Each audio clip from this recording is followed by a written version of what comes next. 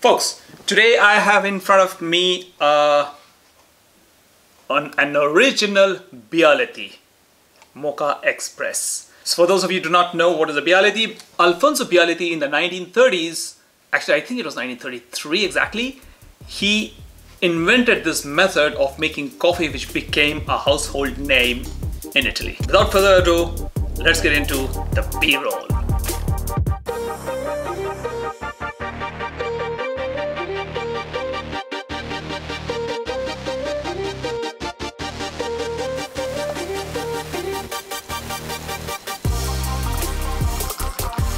This is not a sponsored video. I got this as a gift. It comes in several parts. You can see there's a lid here. It opens like this. There's a washer here and a filter. But this has to be used thrice before you actually start serving coffee from it. Now that's the filter. That's the valve. And water has to come just below the valve. Let's go about the process of making coffee thrice, and then we'll taste and I'll let you know what it feels like. Till just below the valve that you see over there. I'll put this on the stove. Now normally they say that not to have a flame which is larger than the pot itself, but well, I don't have an option here. Let's put it this way, the color, the way I see it, it resembles something between a pour over and an espresso. The way this thing works is, you see there's a safety valve here, and we keep the water just below the level of the safety valve. And once the water starts heating up, it goes through the funnel, the steam I believe, and there's some kind of pressure because of that, which is why you have a safety valve. And that then goes up through this, goes through the coffee and comes out through this, and you have the coffee coming out from here.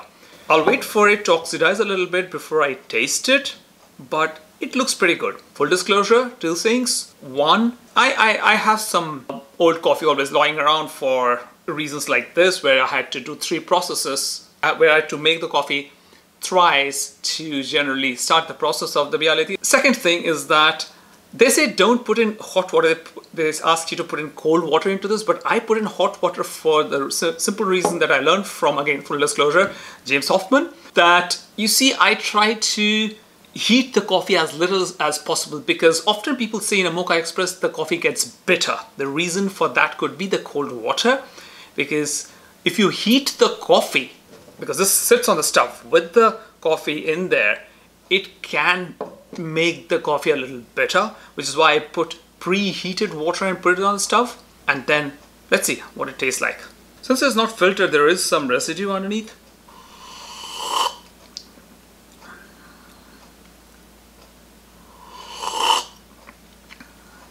Wow, it's good.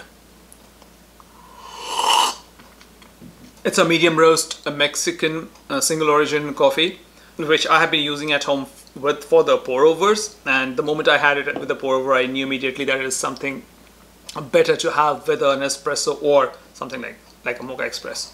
So the full process from the B-roll itself, I believe you could have figured out how to make this coffee. Okay, the steps are very simple. Open it up as I showed you. Fill in the water till below the level of the valve. Fill up the filter, the funnel, with your coffee. Do not tamp. Place the filter or the funnel into the water, close it, and put it on the flame. Now, they say that the flame should be smaller than the width of this, which is not always possible. It's not possible in my kitchen, but I did it.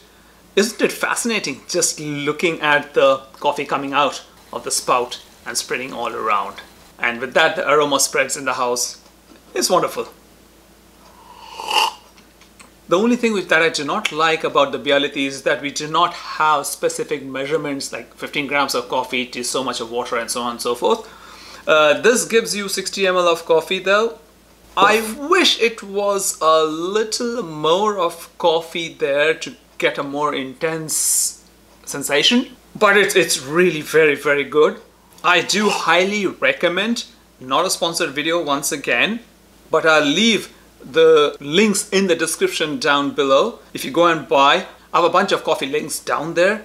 If you buy anything from there, I get a very tiny commission, which helps me run this channel and bring you these videos for you. Do leave your comments down in the comment section saying what is your favorite coffee method: drip, mocha express, espresso machine, or you prefer milk coffee, and so on and so forth.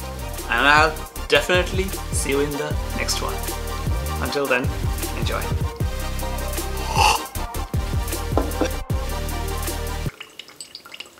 Oh, you're still here.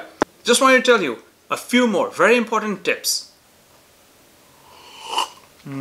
Cleaning it. Remove all parts, clean it with cold water, do not use detergent, and do not use any kind of abrasive wool or like a Scotch-Brite to clean it up. It will damage your Bialetti. If you want to store, make sure that you wipe out all the water sticking to it, store it dry. But why would you store it? Keep drinking. Enjoy. Make Bialetti coffee every day. You'll really enjoy it.